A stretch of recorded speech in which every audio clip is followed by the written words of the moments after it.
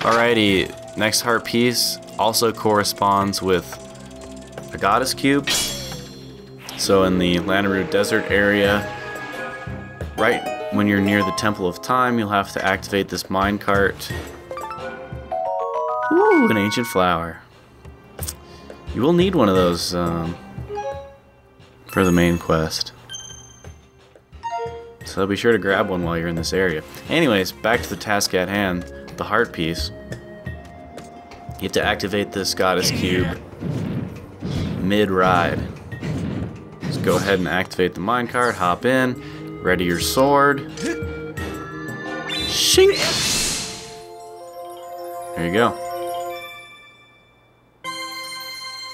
And then treasure will be marked on the sky for you. This is Beetle's Island, and it's just right on this top platform.